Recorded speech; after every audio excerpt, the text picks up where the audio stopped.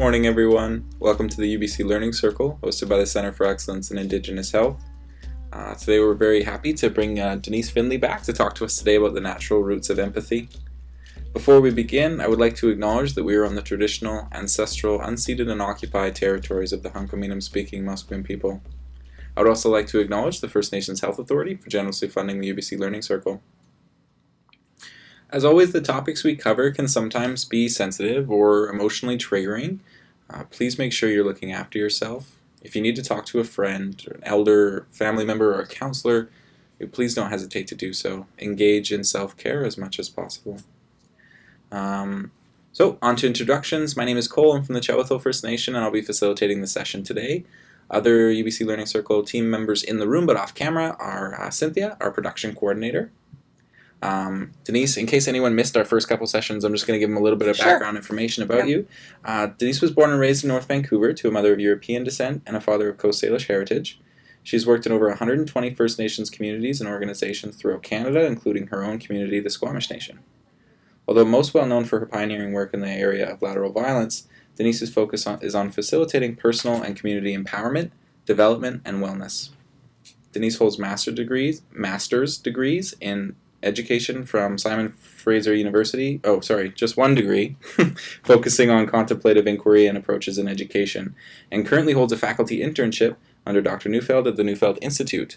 Now that the introductions are over, I'd like to welcome you guys to please introduce yourselves in the chat box, get that buzzing, and ask questions at any time. We'll try and get to them, eh?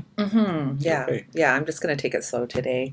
I pared back my slides, as you mentioned. It seems it doesn't matter how much I reduce my presentation, I always have so much to say.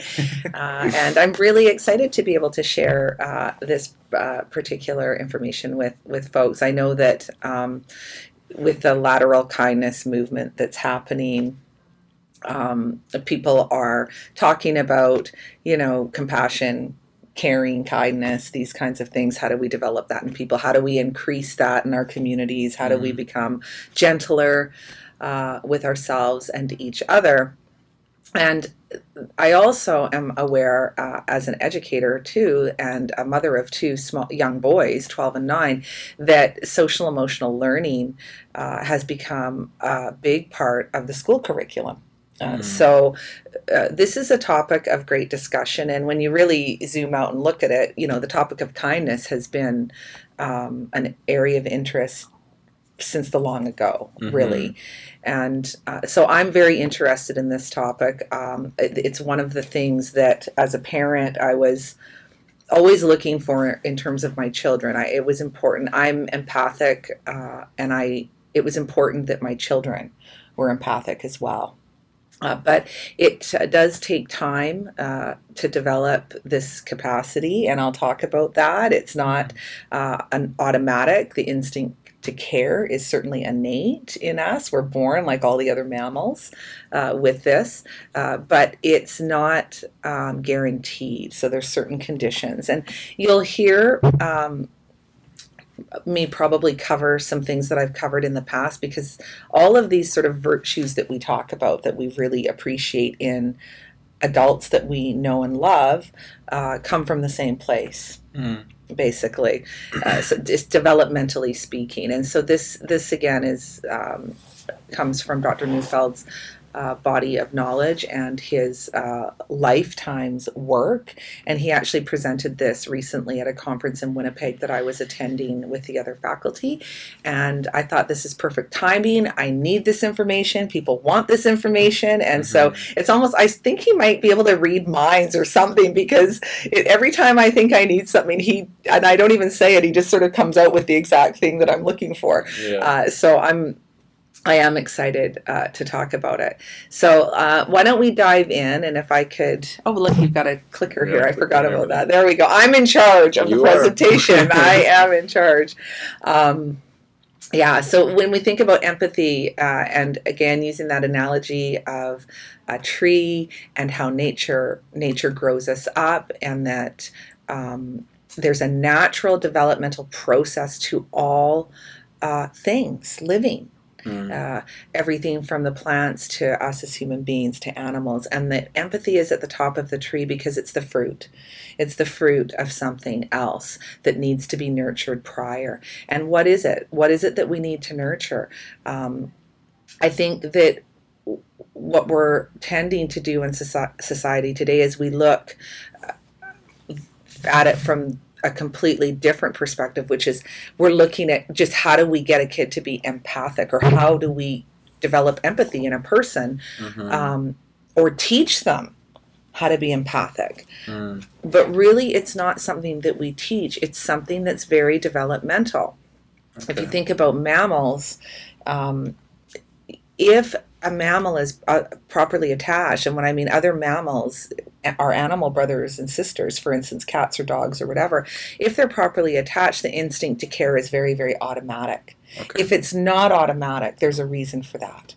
So that means that if we see a loss of caring, we are either improperly attached or attaching to the wrong things. So again, empathy being a product of deep emotional connections to our parents, to the adults in our lives, or we've become defended against caring. And you can see that in our youth today with the attitude of I don't care, whatever, doesn't bother me. You can see that there's this loss of empathy. And there are studies that are showing that with each generation there is a loss of empathy, and that's escalating. And so when I hear people say, well, I'm afraid of teenagers, in some cases there's some truth to that because they are quite defended. Right. And so how do we get this back in people who have lost it or become defended or become attached to things other than each other, and that the caring has been lost? And how do we nurture and develop it in our children?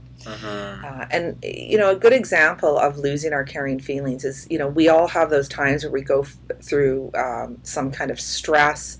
I talked about resilience last time I was here, but when we're feeling stressed, I know for me, if I just look at myself as a parent, even this morning, we slept in a little bit, we were late, my kids weren't cooperating, they didn't, and I could feel myself because I was under duress, my empathy wasn't as present in that moment.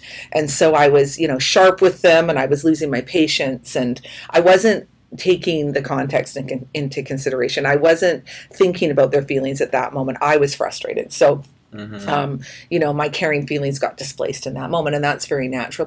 But for some people that have had trauma and chronic stress, that we can get stuck in that mode, and the caring feelings just drain out of us, and they're no longer present. And then there's this loss of empathy. So let's take a look at, if empathy is at the top, and this is the fruit, and this is the last thing that comes, what precedes that? What has to happen for empathy to be there? And remember, it's not something that we teach. It is something that is developed. And I think if we can get our heads wrapped around that, this is transformational. Yeah, I've said this before when I talk about the problem with bullying is that you can teach someone to act caring, but that doesn't necessarily mean that they have the caring feelings to go along with it. What I really like about this, what we're talking about here, like empathy being the fruit of a fruit-bearing tree, right, that we have to develop and nurture that, is what you're saying is, I hear a lot of times people talking about, empathic individuals or kids that are just not that way. Do you know what I mean? Or kids that are mean-spirited kids. And I hesitate to believe that. I think that there's always, you know what I mean? I kind of agree with you. And so that we all have the capacity to do that. It's just how do we get different outcomes from different situations, and how do different kids kind of grow up, and some of them seem really attuned and very attuned to other people's emotions and social situations, and others don't, right? So I'm really excited. Let's keep diving into this. Yeah, great. I'm glad you highlighted that, because it's it's innate. We're all born equally this way, that with this capacity, and the instinct to care is just right there. And I just actually watched a cute little clip on Facebook about siblings, and it was a little, I don't know, maybe 2 or 3 year old, maybe younger, and the newborn baby sibling is put into the arms of the little one, and you can see at first, like, what do I do? But then you can just see that the caring comes Right. very automatically. And so Yeah. this instinct to care, it's a survival instinct, really. Mm-hmm. So it's there. It's about nurturing it. Mm-hmm. And caring precedes empathy. So that the caring feelings have to be there before it can develop into empathy, because there's another factor here, and I'll talk about that as we get into it a bit more. Yeah, so it has to mature to bear the fruit, okay? And only real fruit can nurture. So it can't be that fake stuff, the act, the performance, Right. pretending to care. Mm-hmm. Only when we truly care can it nurture another person. And we all know when someone's faking it. Mm-hmm. With us, it Yeah. doesn't feel nurturing.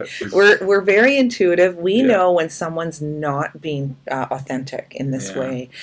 The fruit can be imitated. The artificial fruit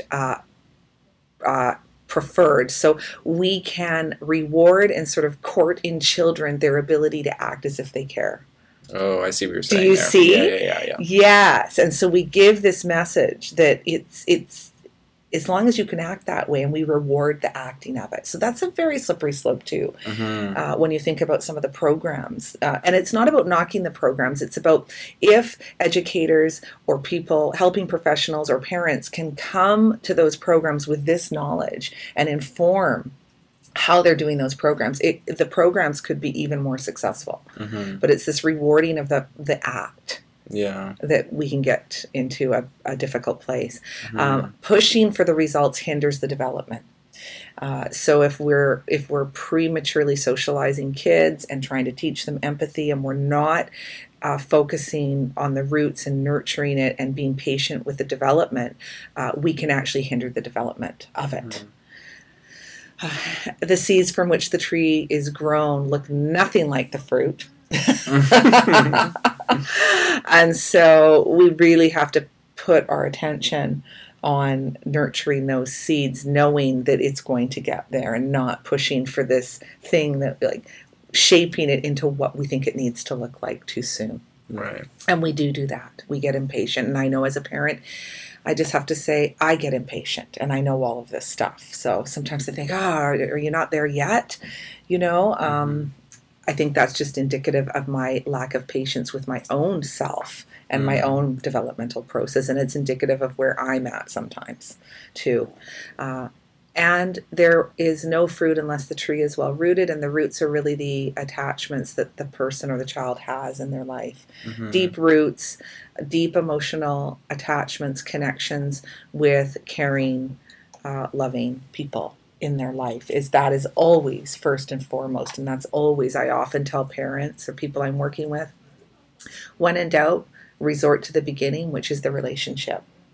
Focus on the relationship, focus on deepening the roots, focus on softening and having that child or person fall into that attachment relationship naturally. That's most important. It's foundational. I like what you put there, or you know, kind of something that you hinted at a little bit. I think when you have this kind of knowledge, it can be really easy to almost be self-critical about the progress of your child, right? Because you feel, oh, I have the knowledge now, like, you know, let's just hurry up and nurture, right? But I think that I just wanted to say it. I applaud you recognizing that you need to have patience and treat yourself with kindness in that process. So I appreciate that, and I think that's great for everybody that's listening along as well, right? Yeah, we're human and we're imperfect, and development takes time, and we have to have a faith in nature when we look at how nature operates in the world. That it has a pace. There's seasons that happen. You know, we plant the seed, and that seed has to go through different phases, and that cannot be rushed. And I think the mistake is that we do try to rush it with kids. The same principles of development that apply to a plant apply to human development as well, and that is true developmentalism, and that is also, and you've heard me say this before. This is why this particular way of looking at the world resonates so deeply with me, because it is, I believe, so congruent with Indigenous ways of knowing and being, and Indigenous people being developmentalists at heart. And I think when I talk to families and I talk to parents, or when I speak to groups and I start to share this language with people, people feel a sense of relief. And they also feel a sense of, I knew this all along. Mm-hmm. I was reflecting on that this morning, and I thought, what happens to me when I'm talking to Dr. Neufeld and I pose a question to him and he gives me the language. He answers the question, he gives me the language, he makes something conscious in me. And I thought, I feel like I'm washed over with a sense of humility, because I think I should have known that, because I did know it on some level, but it wasn't conscious. So he's really just making it conscious, what we already know, and he's bringing back knowledge that's sort of hidden within us, and I think that's what I'm doing as well. But it also feels very vulnerable when that happens. So when I'm working with people and I'm working with families, parents, adults, doesn't matter if I'm speaking to a large group, that sense of vulnerability washes over, because people think, how could I have not? I knew that, but why didn't I know that? Type of thing. So it's really interesting. Yeah. Really, really interesting. So we just have to move slowly with it and gently with it. So there's the caring, and caring has to precede empathy. And so I like this slide because, we jump to the empathy and we're trying to teach empathy in many cases. We're talking about kindness. And kindness, I would say, and empathy go hand in hand, but caring comes first. And nurturing the caring feelings and nurturing the capacity of a child to care has got to come before you're going to see the empathy. And there's something else called consideration that I'll talk to in a little bit that has to also intersect with that caring, which is something different. Is there a question? Yeah. Yeah. Crystal Sparrow would like to know, kind of, I think she's putting this in the context of the child, but how do you learn empathy if it wasn't available from your parents? Maybe they weren't around, they weren't available to do that nurturing, that critical nurturing that we're talking about. Yeah. Well, what's really interesting is that longitudinal studies that have been done over decades with hundreds of thousands of children show that resilience, including empathy and this capacity to care, does come from our attachments, and that it doesn't necessarily have to be our parents. It could be one other person in our life. A child only needs one person that they have an emotional connection to, and sometimes that's a fantasy attachment. So in my case, I'll just give you an example. My mother died when I was an infant, and my father was unable to look after me, and so I was raised by my maternal grandparents, and they provided all that I needed in terms of my physical needs and safety, physical safety. But because my grandparents were from that generation, they were stoic. They did not share any emotions. I never heard I love you. I didn't get hugged. I think about that in contrast to how I am with my children. I'm hugging them all the time. I'm full of I love yous for them. I'm full of, I'm inviting their emotions. I'm inviting their tears. I was not raised that way. But I had this incredibly rich fantasy attachment to my dad and to my mom. And a lot of my play, and this is where play, there's a lot of research on play right now coming out, how incredibly transformative it is at any stage of our life. But my play was often done in isolation using my imagination. And the relationship I developed with my dad and my mom in my imagination kept my heart soft. And therefore, because the caring feelings I didn't become defended against caring. I was able to maintain my caring feelings because of that. Now, there's different people will have different experiences around this. Some people lose their feelings. We become defended against caring because of my imagination, and for whatever reason, I was able to maintain them. The empathy came. So you don't necessarily have to learn it from your parents. It's not a learned thing. It's about preservation of the caring feelings, nurturing of the caring feelings, and the empathy comes very, very, very naturally. Like I said, you could have a very defended person that you could teach empathy to.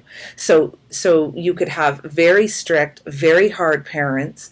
You could have a child who has lost their caring feelings. The heart has hardened, but the parents have done a very good job of teaching the child when to say sorry, how to say sorry, how to act as if they're sorry. That's not empathy necessarily. That is a performance.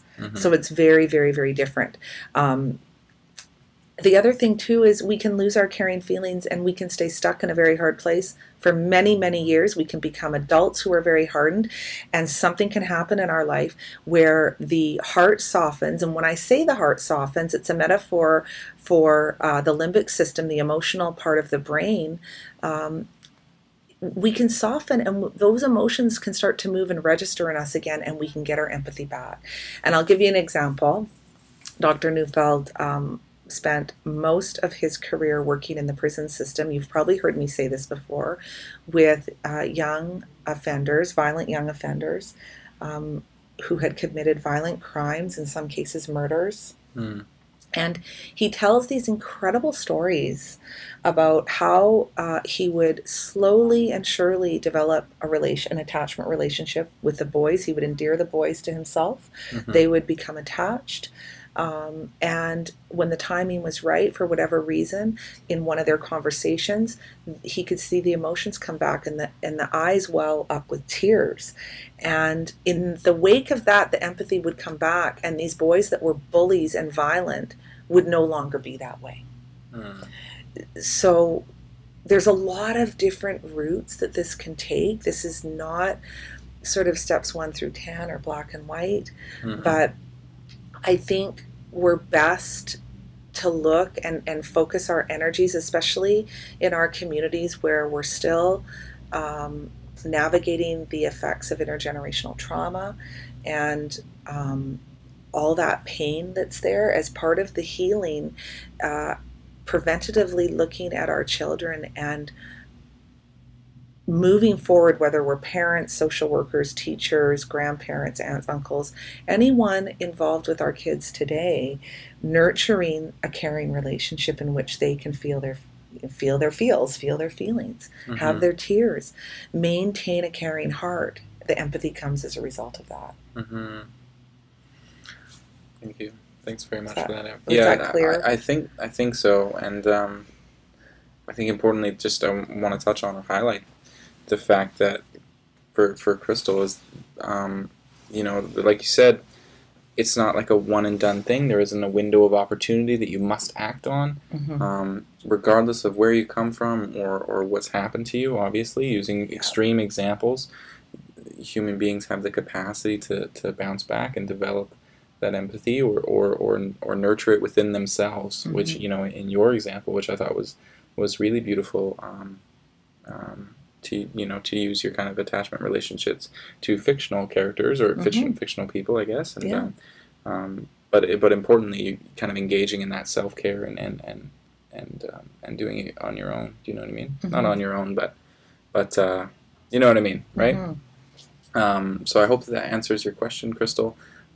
Thank you very much. It was a really good question. And if it doesn't, feel free to let us know in the chat box. Because this stuff is, we're talking about a paradigm shift here. So we're really, looking through a very different lens, and you should grapple with it a little bit. I think, because we've been conditioned to think a certain way about these things, and we've been trained in some cases to think a certain way about these things. So this is a very new lens, and it sort of rattles a little bit and shakes us up and discombobulates us, and so it should, to some extent. And being comfortable with that process is how we learn. Yeah. Well, I think that the big thing that's shifting me just from my current or maybe previous perspective is that, kind of rooted in Skinner's behaviorism or whatever, is in so that like behaviors garner rewards. Yes. And then, you know what I mean? It's on the external reward that I learned the behavior, but that's pretty much what you're saying is the artificial version of empathy, right? Yes. And so that behaviors are garnering rewards, but the caring, the feelings that give rise to that empathy aren't. Do you know what I mean? That it comes from within as opposed to external stimulation, so to speak. Yeah, we're not just going for the behavior here. We're going for the real deal. Yeah. That's the focus here. That's my focus in my work, and that is the focus of the Neufeld Institute. It's not about shaping behavior. It's about nurturing, a whole human being. Authenticity, the nurturing that innate ability, capacity for caring that we're born with. So it's the real thing. And indeed, rewards and consequences do work to a certain extent, but they also, research also shows that over time they stop working and sometimes backfire. And I know, and I think I would like to think most of you would agree that I would rather someone feel sorry than know how to say sorry to me. I can tell if my child has remorse about something or feels sorry. He doesn't have to say it. If he feels like saying it, and I'll often say, if you have a sorry in you, now would be a good time. But to force him to say it without the feelings being present is a bit of a farce, I think. So I know when someone feels bad about something, or feels sorry, or feels empathy for me, or feels sad for me. I can see that in a person. So, yeah. Yeah, so the other thing that the other construct that we need to talk about to make sense of empathy is consideration, intersecting with the caring. And consideration, when you think about this, it's prerequisite for empathy, because consideration means that we can take into consideration the context of a situation. Sure. That we can look at any given situation and take into consideration the context. And that means that we can reflect on something, that I can look at you and I can say, well, you have a side and I have a side. And, I have mixed feelings about that. Like, right now I feel really frustrated and I'd like to say something mean, or I'd like to share my frustration. But, I also don't want to hurt that person's feelings, and I really like them and I really care about them. That wouldn't be the appropriate thing to do right now, to temper those feelings. Because even if we have the empathy and the caring feelings are there are going to be situations in which we feel frustrated. There are going to be situations where we feel stressed. There is going to be those impulses in us that arise where we feel like giving someone a piece of our mind, or where we feel like being mean to someone. I think that we don't talk about this enough because we're all trying to be so nice all the time. But the truth is we're not nice all the time. And we do have these impulses. These impulses never leave us. We only develop the ability to temper the impulse as we mature. So this ability to consider something means that we can reflect. It means that we can have our mixed emotions and our mixed thoughts about something. And that, too, developmentally needs to be nurtured. Really, ideally, you're not going to see a child become considerate until between the ages of 5 and 7, and for hypersensitive kids, later. Okay. So we could be like, for instance, take a impulsive little 2-year-old full of caring feelings, not a mean bone in their body, right? But totally impulsive. Yeah. And they hit. Is it because they're not caring? No, it's because they haven't developed consideration. They haven't developed integrative functioning and mixed feelings. And this all comes from the prefrontal cortex. And even in adolescence, this is still developing. And so the ability to be considerate, to think about context, to reflect, to temper oneself, impulse control, this is like the finishing school of development. We call it integrative functioning. And even at my age, I have trouble maintaining this when I'm tired, hungry, stressed. Yeah. Okay, so it's something that we need to be very patient with. And just because a child does something impulsively doesn't mean that they're not necessarily caring. It means that they couldn't manage it in the moment because their prefrontal cortex is not developed enough. Their integrative functioning is not there. And again, these are at the root and the tree and under empathy, because these two are prerequisite for empathy. Empathy is a natural byproduct of caring and consideration. And developmentally, again, we have to be patient, let nature take its course. We have to nurture the relationships with a child. We have to make sure the heart is soft, that they can feel their feelings. and the consideration will come, and we will see it develop. And actually, my son told me, I look for signs in my kids all of the time. My oldest son, 12, he is now a preteen, so I can see the polarization a bit more, which means I can see that he's gone back a bit. Yeah. The extremes start to come out again. Right. So you can see, like, one day, like, I hate my life and I hate you and I want to kill myself, very dramatic. Mm-hmm. And then, an hour later or the next day, Mom, I really had a great day at school today and I'm really enjoying myself and I love you so much. And you can see the pendulum swinging, right? But they have these moments where the prefrontal cortex just gets overwhelmed with the emotions and the consideration goes. It doesn't mean that they're not well on their way, but we must nurture it. Now, if we have, again, I'm going to keep bringing this back to the topic of trauma and intergenerational trauma, wounding. If we've lost our caring feelings, we will not be given the opportunity to develop consideration because the prefrontal cortex has not been given the conditions for growth to happen. Okay. Yeah. Does that make sense? Yeah. Yeah. I think looks like there's more up here. Yeah. Crystal says, I would agree that we First Nations people have looked to, in most cases, for emotion supports from other family members or other people. I had to seek mentorship from uncles and aunties for emotional support. That's a really great point. Family members are fantastic for that.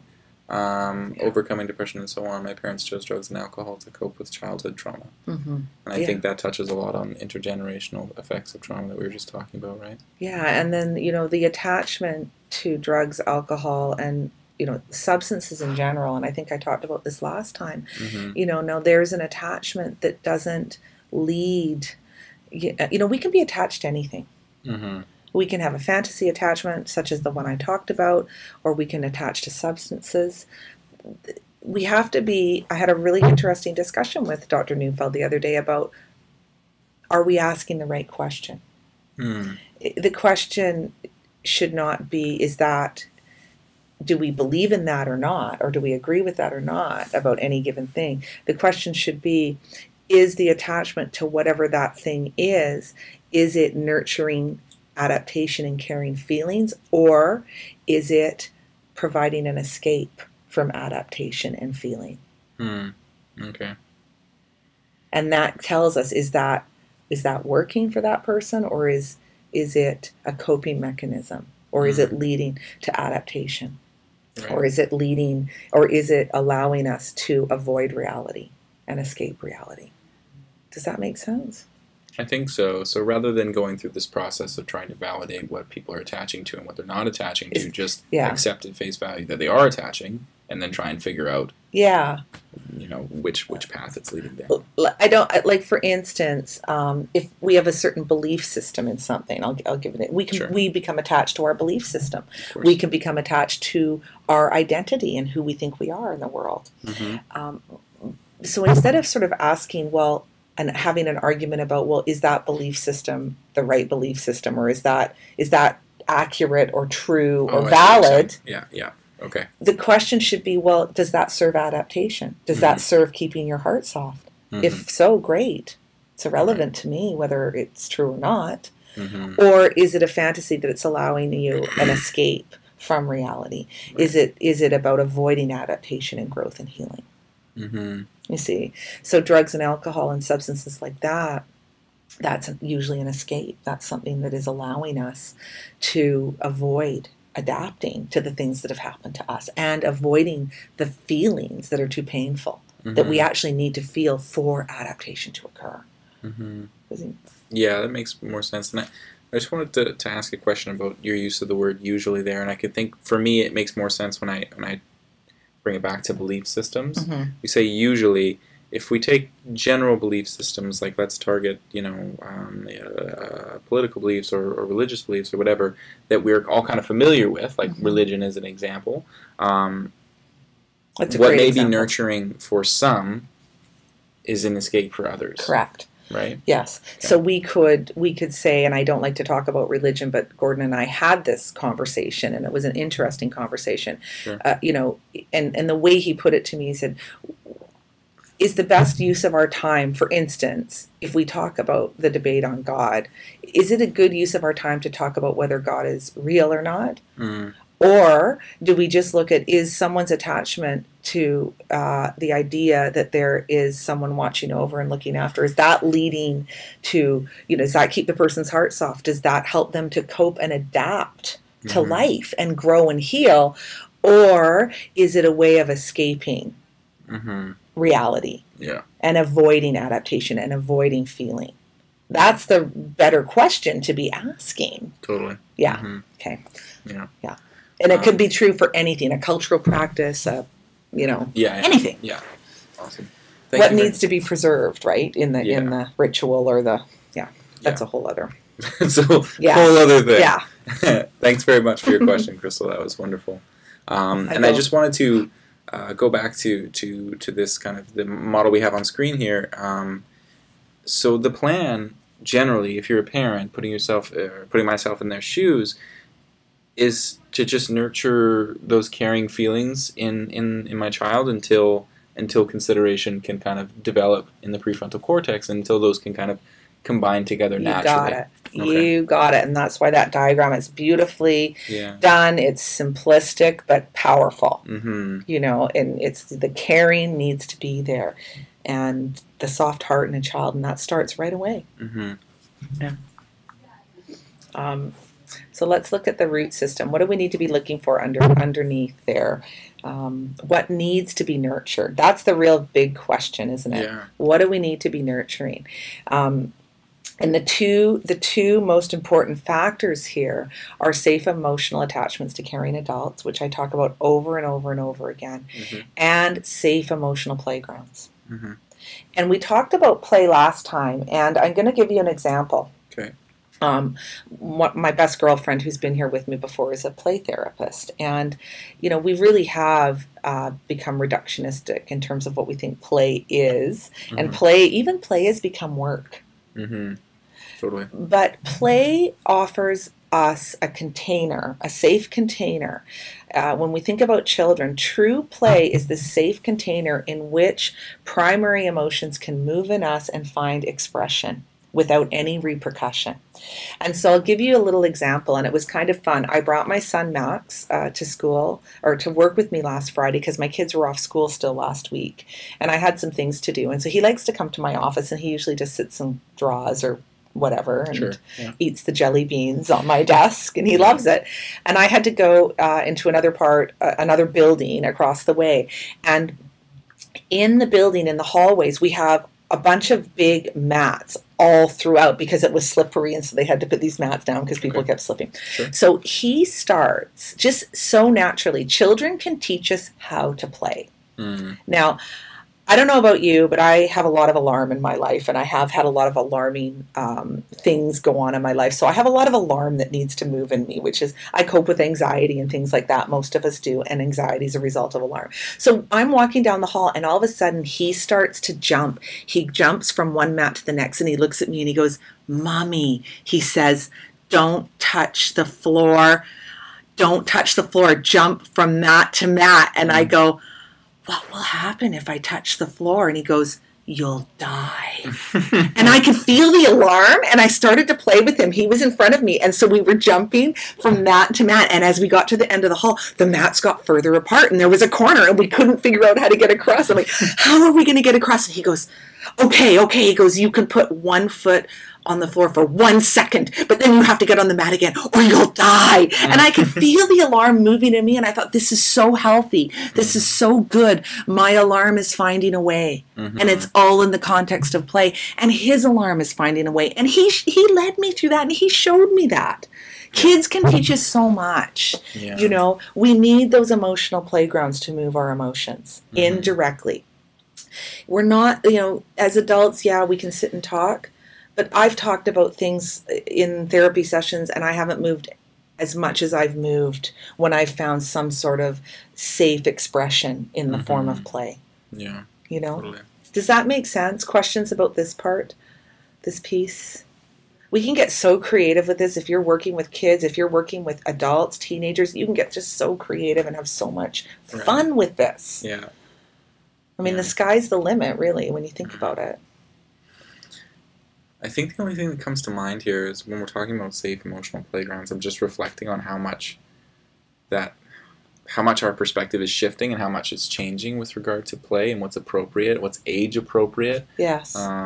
Thinking back kind of, to my parents' generation and maybe yours, and particularly the upbringing that they were subject to, is play is only appropriate to a certain age.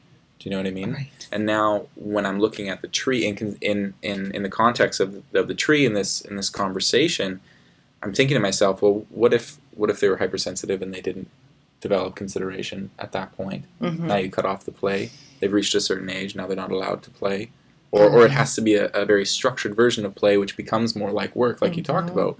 Like any competitive sport is for youth nowadays, and they're playing 6 days a week, and they're in the gym and doing all this other stuff. So I guess it's not really a question, it's just my mind kind of going down a rabbit hole. Yeah, no, I get it. Yeah, I think about all these things too. And it's like play is part of life. Culture is play. It's always been done in the context of play. It's not just kid stuff. It's, we learn so much. And when we think about ceremonies and ritual, I mean, that is play as well. And I think the turn we've taken that is detrimental is that we've taken these things and we've made it more about right and wrong as opposed to nurturing something so important. And then it becomes work, it becomes alarming. Yeah. Yeah. Totally. Okay.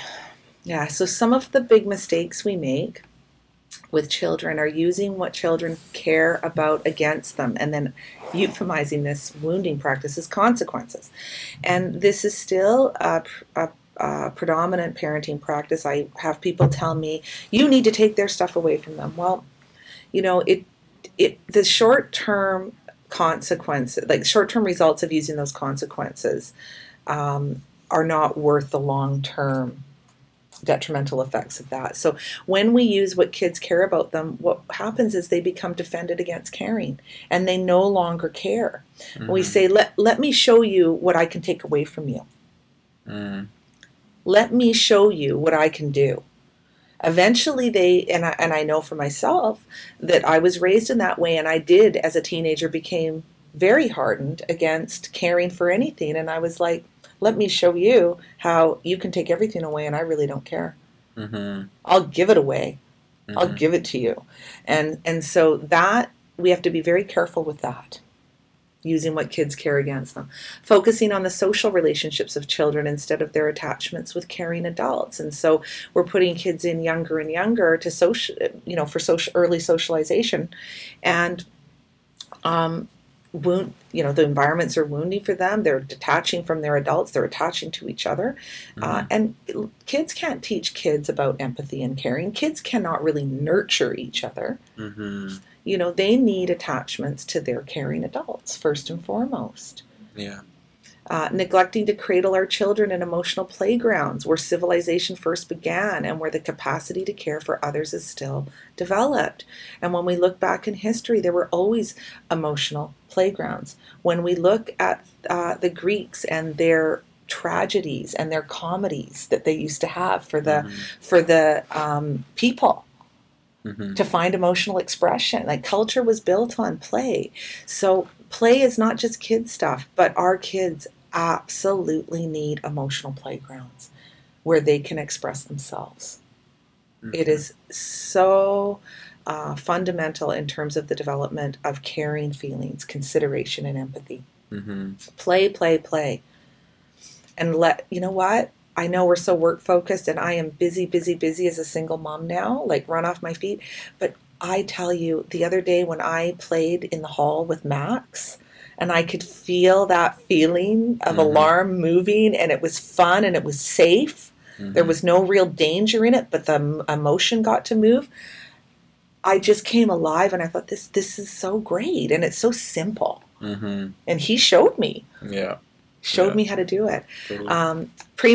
Premature socialization, focusing on the desired outcomes of development rather than the antecedent conditions conducive to development. So focusing on the behavior as opposed to the caring feelings, Right. and the development of consideration and the development of the prefrontal cortex. Mm-hmm. Any questions about this? These are 4 things that you can sort of, if you're working with families, even if you're a therapist working with adults, you look at these 4 things and you say, okay, if I take these into consideration and I start to shift my practice so I'm not doing these things, then how would that change things? Yeah. You know? Yeah, I think like you spoke about before, when Dr. Neufeld shares something with you and it moves, it inspires humility in you because it seems so obvious. I mean, the first point, plain and simple. I mean, how many of us have ever interacted with teenagers? And I feel like I did it, and my little sister who's going through it now. I swear every third sentence is "I don't care" to everything all the time. Doesn't care about everything. Yes. So it's just. So you kind of feel it inside as soon as you read it. Well, of course, that makes sense. And I notice that, not to knock anyone or anything, but I will say that I notice people who work with adolescents. I don't know if it's the training that they're taking, if you become a youth worker, that there's a certain kind of a training that occurs that is rooted in behaviorism. But I do notice that a lot of people that work with adolescents have this sort of tough love kind of approach where it's all about consequences. Right. And you're dealing with a hardened population already, and this is only going to harden them further. And it has its limitations to how effective it will be. Yeah. For sure. So reversing these practices will soften the hearts of our children and help them get their caring back. Even if as an adult we can just suspend our impulse to consequence. And even if we don't know what else to do, it's best to do no harm. It's best to do nothing until you can find another way. Totally. And I've done that. I've just sighed and walked away with my 12-year-old and gone in the other room and hit the pillow and thought, geez, I just can't stand him right now. Yeah. When did he become such a little jerk? I'm just being real here. Yeah. And done that, and then sort of come back out and gathered myself up and gotten back into relationship with him. But as I want to consequence him, but I know it doesn't work in the long run, and I know that it's going to harden him. So I just don't do it until I can find another way. Yeah. Gotta be able to laugh at yourself here. Yeah. Crystal also says, I agree with art and play. I'm furthering my education in expressive arts therapy. I believe everyone has an inner child that needs to be expressive, I assume, throughout our whole lives. The inner child can help us to be soft, kind, forgiving, playful, silly, and so much more. Being an adult can be hard and robotic, so let the inner child live. Yeah, I think that's a lot of what we're talking about here, right? Yeah, it's beautiful. And, keep in mind that there's, and I know I talked about this in my other webinars, and so maybe not all of you have heard me talk about it, that, there's really these 3 primary emotions that need to find expression, whether we're children or adults. And when they can find expression, there's healing that occurs. And so knowing what the 3 emotions we're working with are and how that they can find expression through play or art, listening to music. I find, my sadness, since losing my husband, I do have, sadness has become a part of my life, and it's part of the fabric of who I am now. I have learned to, embrace my sadness. It's there in me always. And I listen to certain songs every day as I'm getting ready for work, and I have a date with my sadness, and my sadness moves in me. And, that keeps me soft and keeps me resilient. So something as simple as that. You can see what kind of emotions are trying to move in you by the kinds of music you're attracted to the kinds of expression you're attracted to. If it's alarm, if it's pursuit, if it's frustration, it's really interesting. If it's sadness. Yeah. if it's love. I listen to a lot of sappy love angst songs. I just love this diagram. When I saw this, I thought, oh, geez, I felt like Dr. Neufeld. I know he didn't make it just for me, but I had myself, like when he showed me this, I was like, oh, that's just like, I feel like he made that for me. Yeah. It's just so nice and soft and lovely. And there it is, caring and consideration, empathy at the top, soft hearts at the center there. This is a wonderful, wonderful diagram, I think, for anyone. And you're welcome to send this out to people, but I think that's a wonderful diagram to have up on the wall as a reminder of the key things here. The safe emotional attachments, the emotional playgrounds, keeping that heart soft, knowing that we're nurturing, caring, and consideration first, and that we don't need to work at empathy. It will come. It will find a way if those conditions are there. Yeah, just to have faith in yourself and in the nature of things, right? Yeah, patience and faith, absolutely. The flourishing child. And that's, you know when you see a child who's really growing, really developing, really maturing, you can see the richness, you can feel it in them. Yeah. And my son, like I said, he's ebbing and flowing to these extremes because he's 12 now. But when he got his mixed feelings, on a good day, you can just, the richness that's there inside of him is just like, it's palpable. I can just feel it in him. And those are the moments where I'm like, all is well, he's developing, he's coming along. Sorry. So it's another lovely diagram. And is this not what we want for our children, all of us? Is that richness and that growing and that venturing forth and that, like, to engage with the world in this way. Totally. To engage in the world in their own way, I think, in the beautiful way that yourself as a parent or any of you guys, that are watching, I think parents, it's a blessing and a curse because you are privy to the beauty of that child, whoever that individual is, and their true, innate kind of personal wonder. Yeah. But you're also, you see them struggle to express that to the external world. So any way that you can kind of help them along that path, as kind of illustrated in this diagram, I think it's fantastic. So one of the things that Dr. Neufeld did when he was working with the violent young offenders is he developed a questionnaire, and I think it had 99 questions on it. I could be wrong. He said, I don't know why it wasn't 100, it was 99 or something like that. He has a thing with numbers. Okay. But he sort of narrowed them down. And so what he would do is he would do this questionnaire. It was all vulnerable feelings he was looking for. Okay. And what he discovered in his career of 45 years in his practice was that, there's key feelings that get lost when the heart hardens and we start to lose our ability to care. Okay. When we become desensitized. And the two that are checked off here if you see a loss of blushing and embarrassment, there's usually some defendedness there. There'll be a loss of empathy.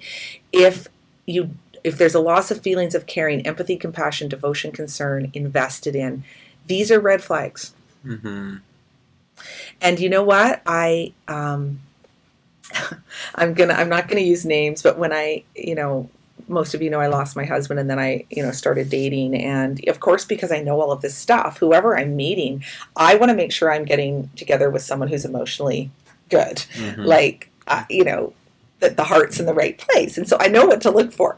And the fellow that I'm with now, who I adore, that was the first date. He was so shy and embarrassed, and his face was red, sitting across from me, like, he's okay. But people are so, busy feigning as if they don't care. Yeah. And the whole idea of being cool with our teenagers is to be unaffected. And to not have any emotional expression outwardly. So you can't see how I'm feeling. So I don't look vulnerable. So I appear invulnerable. If you want to know if someone's emotions are moving the way they are meant to, and that they are empathetic and caring, look for the blush Mm-hmm. in somebody. It's so important. And I still get, in moments where my face goes to, and Yeah. it's like, okay. And Mm-hmm. everyone can tell. In children, look for that in children. And when Mm-hmm. I see that in my children, when they've done something, they're embarrassed, I think, oh, good. Mm-hmm. It's important. So it's kind of interesting to have this checklist to be able to say, okay, here's a couple things I could be looking for that tell me, is there empathy there or not? Yeah. I think like embarrassment is really just, the reverse of that, right? If they were in a different position, are they happy with with what they've done? Yeah. And if they lack the capacity to see it from somebody else's eyes, then Lack of consideration. yeah. Yes, they have to be able to take context into consideration to feel embarrassed, don't they? Mm-hmm. Don't we? Yeah. And we all know people who don't feel embarrassed about anything. Yeah.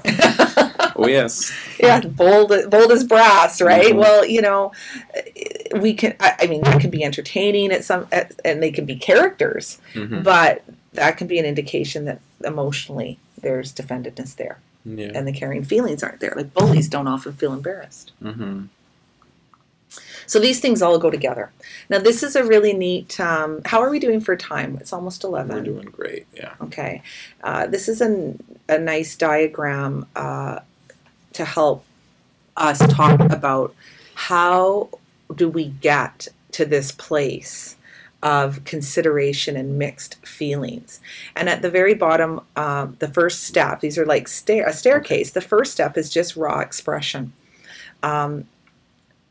So with young kids, they are not necessarily aware of how they're feeling consciously, but they're having raw expression all the time. Mm-hmm. They might be frustrated or joyful, or it's just this raw expression that comes out, often physically expressed.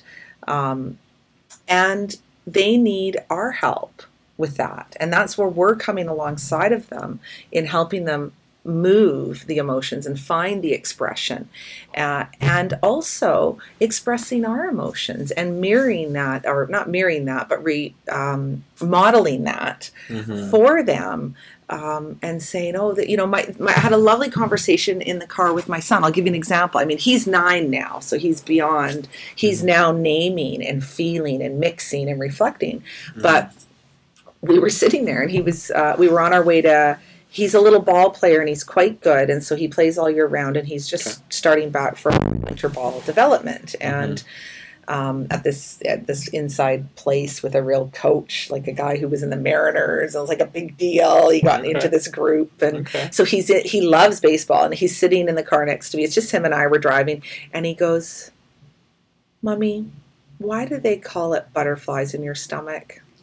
Mm. And I said, because it feels like millions of butterflies fluttering around in your stomach. Mm-hmm. And so he's naming it, he's feeling it, because he can feel it, Yeah. right? And then we got to the mixing. And so we had this lovely talk all the way down. And I said, it's normal when you're feeling nervous or excited about something to get that feeling in your tummy, the butterflies fluttering around. I have it all the time. Mm-hmm. That happens in life. It's okay. You don't have to do anything with that. You can just let that happen. Mm-hmm. And just before we were about to go in, he said something else. And I said, it's not about getting rid of the butterflies. I said, it's just about mixing in a little courage and being brave too. Mm-hmm. And he goes, huh? Mm-hmm. And I said, yes. And he goes, okay. Mm-hmm. But too often what we're doing is say, oh, don't feel. Why are you nervous? Don't be nervous. Mm-hmm. You shouldn't feel that way. Yeah. No, you need to feel that way. We all feel that way. So we start with the expression. We start to name it. The feelings are there. They might not mix, but then we get to the mixing, which is where the self-control comes in. And this is where, in regards to empathy, that has to do with the development of the prefrontal cortex, that, when we get to the mixing, we have to express, we have to be able to name, we have to maintain the feeling of caring, for instance, then we can mix. So when we're frustrated and we feel like saying something mean, it mixes with the feelings of caring. And that caring tempers it. And then we don't say the mean thing. Mm-hmm. Follow? Yeah, I do. Yes. And then we're able to reflect, and we get to this place of reflection. Okay. On things. So this, now when you think about how we're teaching empathy, we're trying, where are we starting? Think about the staircase. Yeah.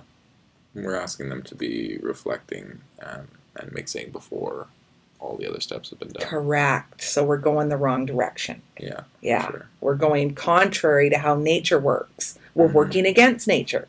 When we need to. Now, you could have a teenager that's never had the opportunity to develop any of this. You have to start with expression. Right. You have to go. They may be 15 or 16 or 17. They may be big and tall. They may be able to use language, but they may need to go punch a punching bag or, listen to heavy metal music or whatever, journal or what. They have to find their expression. They need our help starting to name, getting their caring feelings back, mixing. All of this, we have to go through this with them. Without this, we can't have empathy. Empathy is the product of it. Any questions about this? Is it making sense? Yeah, it's making a lot of sense. I think I've whenever I go a little silent, you know that I'm deep in thought about it. Yeah, I'm processing it, and I mean, I think that right away, what you said, as a young person, a lot of us come from sporting backgrounds or something similar to that, and I think that everybody's felt that way. And when you said, "Don't be nervous," I think that myself personally, I've heard, we've heard that. Everyone has heard that, whether or not you draw for a living or you play sports or whatever it is that you do. And I think that this is the first time that I've ever really looked at it through a critical lens. Do you know what I mean? Through this kind of lens as being key, particularly to young people, because I know, all the time that's what parents tell their kids: don't be nervous, don't be nervous. I can't even tell you how many times I heard that from a very young age, and it totally builds in this cycle of almost shutting yourself down and not wanting to feel that way when it's perfectly healthy to do so. So thank you very much. It was illuminating. Yeah, good. Yeah, just remember the rule that nature follows is nature never cuts anything out. They just mix whatever in. So it's not about cutting out the nerves or cutting out the fear. It's about mixing in the courage or mixing in the excitement. And that's, how we navigate life is through this mixing process. Yeah. Right. It's interesting once you start to think about it in this different. Yeah. So here's some of the emotions that need to mix. The spontaneous fruit of emotional maturation, where caring is the inner spring and tempering element. Caring and consideration, when they mix, you get empathy. So when the caring feelings are there and you're able to consider others and consider context, you get empathy.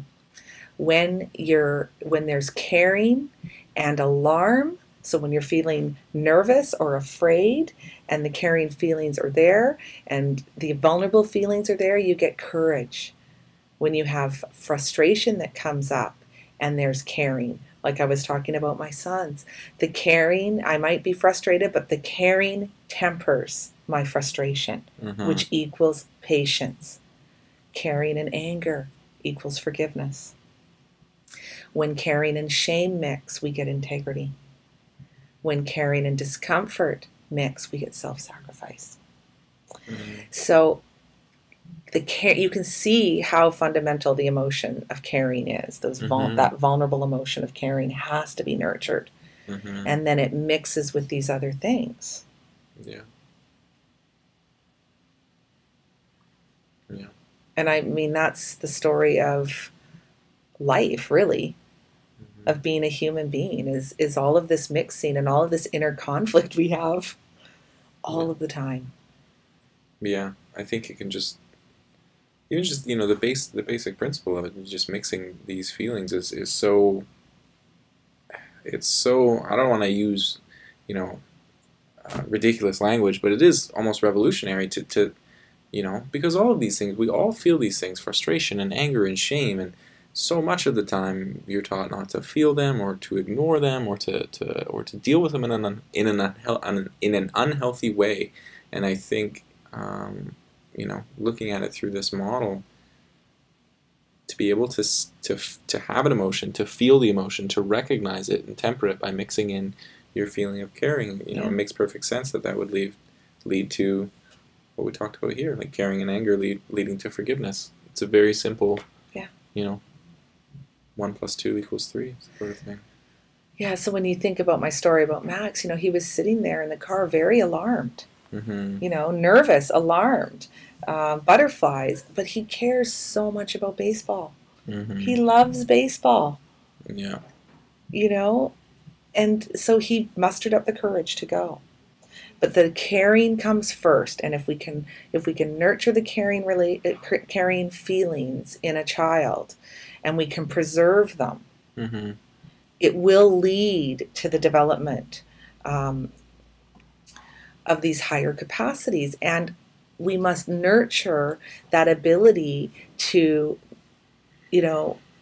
feel our alarm as well, right? To name it. We can't manage an emotion that we don't know we have. And so to be able to say, to get beyond just expression to naming, I'm afraid, or I feel ashamed, or I feel angry, or I feel frustrated. That's an important part of it too. And there's a mix. You see in the background, the watermark on the slide is a mixing bowl. What do you call that? Where you mix is it a mortar and pestle, or? That seems about right to me. Yeah. It's there because the prefrontal cortex is a mixing bowl. The two hemispheres of the brain, begin to communicate and mix, and that is where maturity comes from. That's where empathy lives. I also really love this, that we must never put form over spirit. And earlier when I mentioned about premature socialization, or pushing for results prematurely, or pushing for behavior, pushing for form, can interfere with the development of the real fruit. So when we push integrity, diplomacy over integrity, type of things. So instead of, I'll give you an example of what I mean by that. Is my son had done something at school, and the teacher was very insistent that he apologize. And I went in after school, and the teacher grabbed me and Jake and said, he really needs to say sorry. And I said, I would love for him to say sorry, but he needs time. He needs a 24-hour period. I will talk to him when we get home. But if he doesn't feel sorry, I don't want him to have to say it if he doesn't feel it. I want him to feel it first. I want him to be true to himself. If he's not feeling it, I'm not going to make him say it.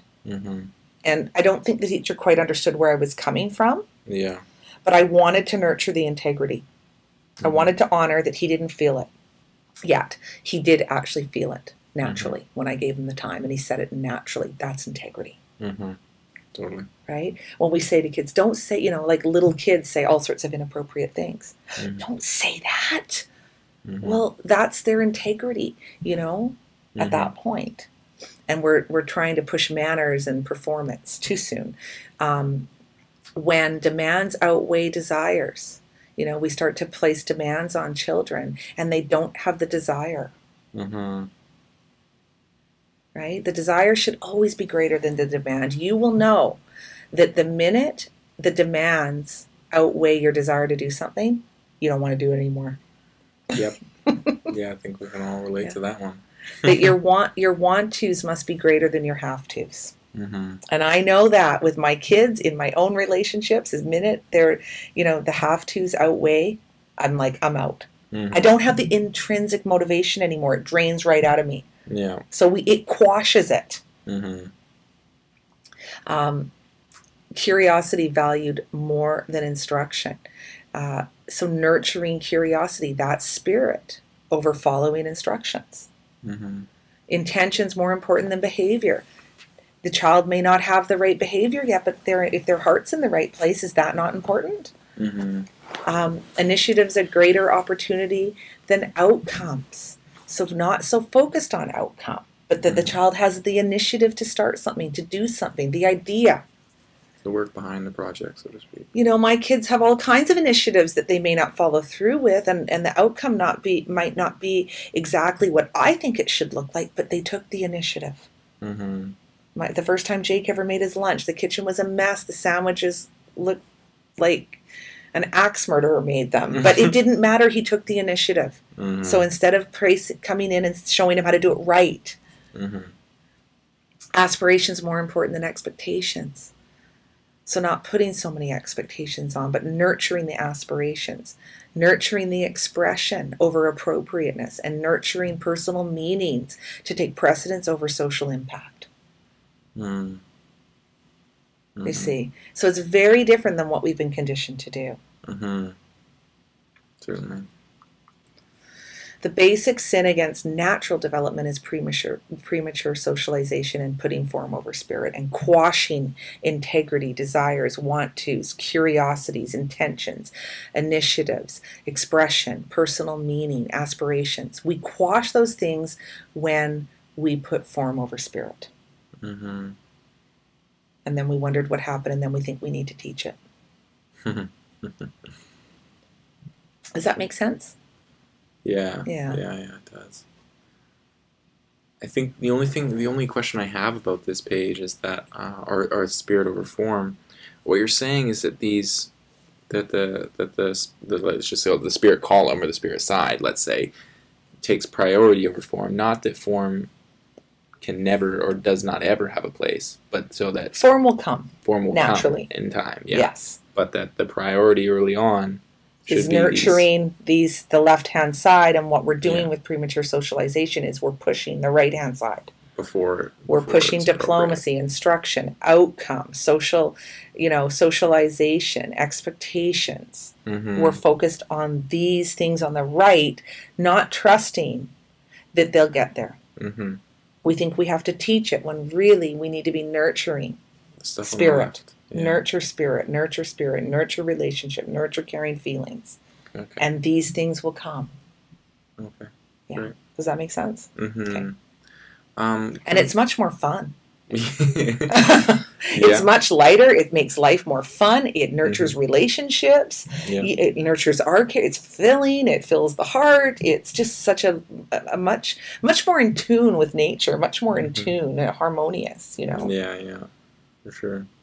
Kimberly has a question. I think it's about a couple slides back. If we could just scoot back. Surprised to see reference to shame, perhaps guilt instead. And coming from somebody that doesn't have, I have no sense of a therapy background at all. Yeah. Could you maybe explain what is the difference that Kimberly's talking about there? And well, shame happens only in the context of our attachments. Okay. Now, to feel ashamed is to feel there's something wrong with us, and it's actually a really important emotion that everyone should feel. It's an extremely vulnerable emotion. If we were raised in contexts or in homes where shame was used to parent, then we can become defended against shame. But shame is, we should all feel it. And if you've ever heard Brene Brown talk, she talks about how you must feel shame. If you're not able to feel shame and you don't ever feel shame, that you're, that's sociopathy or psychopathy. So shame is really, really, really important. But you shouldn't be steeped in it. It should be fleeting. You should have a moment of it, and we should course correct because we've obviously done something that we feel like, but if we were raised with shame, we become defended against it, and then we don't want to feel it. And actually, that's the paradox, is that we actually have to take up a relationship with our shame in order to move through it. Or we can get stuck in it. Got it. And then we get into this, coping mechanisms to avoid it, when actually it's a very human, vulnerable, real emotion, and we need to learn to tolerate it. There needs to be a tolerance of this. Okay. It's very important. Most bullies don't feel shame because they've lost it. It goes along with caring. It's a vulnerable emotion. Now, in terms of guilt, I'll use parenting as an example. If you are a parent and you don't feel guilt, you're probably not the best parent. I feel guilty every day of my life. Again, it's. I think the problem here is we have been conditioned to believe in good and bad emotions. Mm-hmm. There are no good or bad emotions. There are just emotions. Mm-hmm. And so guilt is also a necessary emotion that we must feel. Mm-hmm. It makes us responsible for others. If we never felt guilty, we wouldn't feel responsible for anything. Mm-hmm. And so again, it's about developing a tolerance. Now, if we are raised in a home where we were nurtured emotionally, we will have a tolerance. We will be able to feel these emotions. They will register in us, and they will move us in the way that they're meant to, and they will be fleeting, and we will move through them. Mm-hmm. But if we were raised where we were chronically feeling these things, and our identity is sort of wrapped around this, and we become defended against them, and we don't want to feel them, or we can't feel them, that's a sign of an emotional hardening. And so there's a softening. That's part of the healing process. Part of the healing process is that letdown and, grieving the things that didn't work in our life. If we were raised with a huge amount of shame because of events, abuses, different things that have happened to us, and we have our identities developed around this idea that there's something wrong, deeply wrong, that if others knew, what would become of us? That's where the healing comes. Mm-hmm. And we need to find our tears around these things. And you can't orchestrate that. You can't make that happen. You can long for it to happen. You can seek support for that to happen. But that's where deep healing needs to occur. And there's a lot of people who, many of us walk around in isolation with our shame, not realizing that it's a very human emotion that everyone feels. And I think the isolation, for me, in my opinion, that alienation that we can experience, I think shame cuts us off because we think we're the only ones. Mm-hmm. But it's everyone feels it, everyone has it. To what extent depends on your lived experiences, but it's something that must register and that we must move through and develop a tolerance for and develop a relationship with. That's part of the healing process and the grieving of the losses, the lacks and the losses that led to that. If that's a chronic feeling. Does that make sense? Yeah, I think so.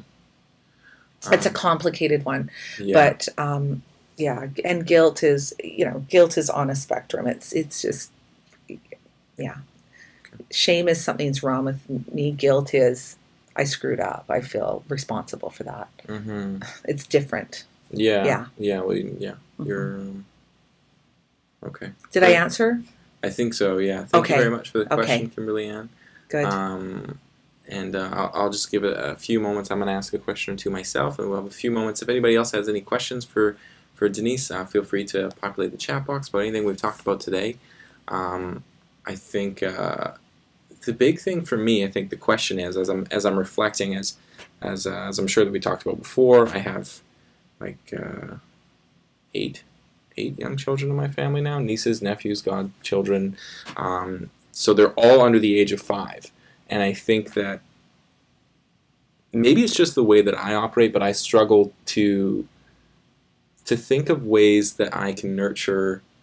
Trying to find a good example here, but let's say desire is greater than demands, right? Could you maybe provide me an example using your lived experience of ways that you've done that with your own children, particularly when they're young and perhaps they're not old enough yet for you to verbalize these sorts of things or have a conversation about it, but you still want to do it as such a critical age. So I think let's go back to this. The basic sin against natural development is premature socialization. Mm-hmm. So when we take a little one, 1, 2 years old, and we start trying to get them, and I see parents do this, and as well-intentioned as they are, say sorry, pick up your toys. Let's take cleaning the room, for instance. Yeah. Okay. It's important you learn how to clean your room. Right. Okay. So you're going to clean your room. Go down and pick up all your toys, put them in the bin, pick everything up, put everything away. It's cleanup time. Mm-hmm. And it becomes about teaching the child how to do this and getting them to do it. Mm-hmm. Okay. Mm-hmm. Versus nurturing the desire. So now you get down on the floor with the child, you collect them, you get the attachment going, you start to play, and you make it a game. Okay. And now you're like picking up, and it's so fun, and we're doing this in relationship, and you're nurturing the child in this way, and you're waiting for the day that they spontaneously pick up their room on their own. But you're not saying, you're 5 now and you should be picking up your own room. You should be picking up your toys on your own. And I've done this with my kids, and oh boy, I've taken flack from my family. You need to make them do this. And now I've got a son. I never once, I'm going to tell you, I never, of course we brush our teeth, and of course we tub, and we do all these things. But I never, outside of little remind, have you brushed your teeth? You need to brush your teeth, and forcing. In the days that they didn't want to, fine, skip a day. Did I want them to brush their teeth that day? Yes, I did. Of course I did. But now I've got my 12-year-old. He wakes up in the morning. He gets out of bed. He goes and hops in the shower immediately. He brushes his teeth, gets dressed, puts his stuff, asks for his own laundry bin so he could do his own thing, cleans his room spontaneously. At night, before bed, has a shower, brushes his teeth, shuts everything down. Did I teach him any of that? No, I did not teach him any of that. Did he see me modeling it day after day? Of course he did. I nurtured the natural desire to do it. I did not force him. I did not use consequences when he didn't do it, and I didn't talk about it incessantly day after day after day. Do you follow? I do. Yeah, I do. Trust me, it comes. It might not come as soon as we want it, but it will come. Yeah. And he's great now. Yeah, he's there. I think that really kind of highlights a point that I'm thinking about in my mind, right? Like when you're saying this, my mind immediately flashes to, well, that's a whole lot of pickup games, right? Because you kind of have to do that until they do start doing it spontaneously, or until they enjoy it, and so that you don't have to make them do that. And my first thought was, like I said, was that's a lot of pickup games. But then my second thought was, well, isn't that our role as parents, or as aunties and uncles, or whoever it is to role model those behaviors, and sometimes do it to the point where we feel that they should pick it up quicker. Yeah. But that's not with this whole approach. That's not really the focus. Yeah. The focus isn't on the behavior. It's on and I think a lot of the parenting approach today, and I can laugh at this, is like parents want emancipation, and so we want the kids, but we want them to be able to act like little adults as soon as possible, so we can have a break. And that's just not the way it is. I mean, that's not parenting. And you know what? We script, we model, we script. We compensate for their immaturity. So on the days where we don't want to play the pickup game, we put the toys away.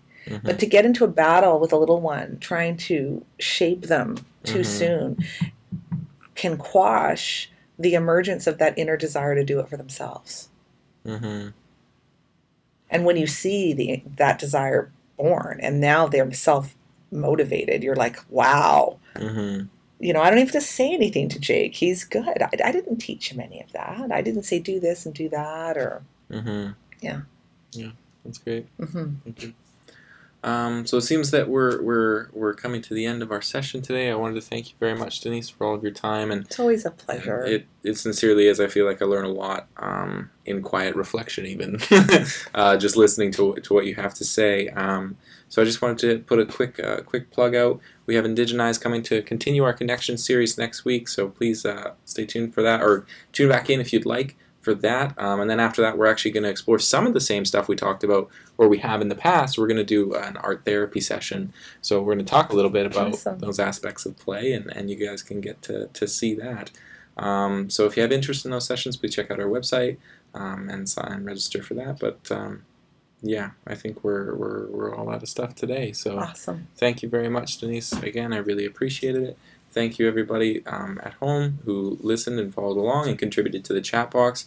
Crystal and Kimberly Ann especially, thank you very much. And from all of us at the Learning Circle, take care. Thank you. Bye, everyone. Bye.